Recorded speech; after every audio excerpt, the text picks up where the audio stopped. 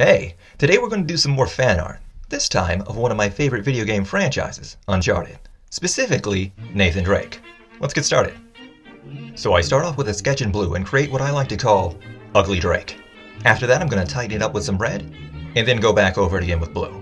Most of my drawings are just me stacking red and blue colors on each other, until I get something that I convince myself is good enough to ink. I'm using a lot of teeny tiny lines and cross-hatching in this project. When I ink this way, I'm usually trying to emulate the pulp art of Virgil Finlay. Now, I never actually take it to that degree of detail because, let's face it, that's an insane amount of work. But that's where my mind goes, every single time I ink. Now that we got some more solid line work going in, he's starting to resemble normal Drake, instead of, ugly Drake.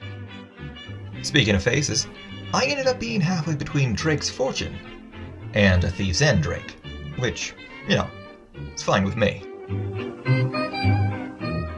So for a stubble, I basically used the airbrush function, used a couple of different brushes, and came out with a combination I'm pretty happy with. Looks pretty effective.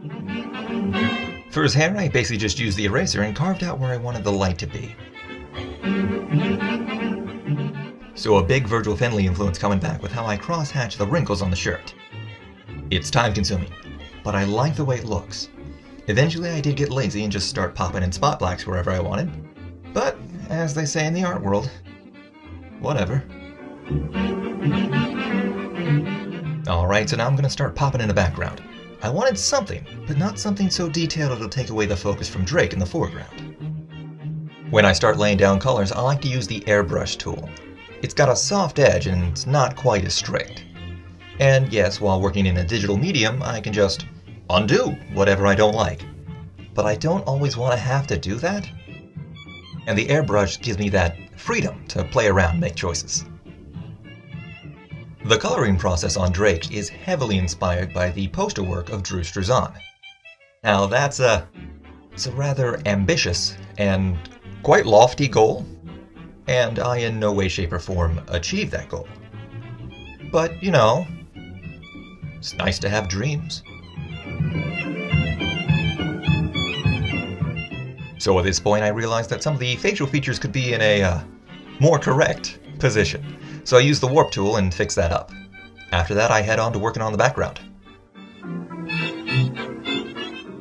which turns into a forest-like group of shapes and lighting, which seems to be my go-to when I'm not quite sure what to do with the background.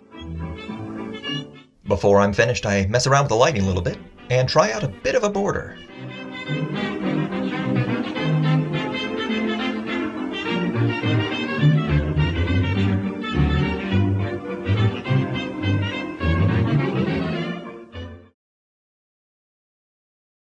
Pretty happy with how this one turned out. Yes, he doesn't have his trademark ring, but there's a good explanation for that. I forgot about it. Anyway, what do you all think? Who's your favorite video game character? Let me know down below. Just remember while you're down there, everyone's opinion is valid, even if it's wrong. Thanks for watching.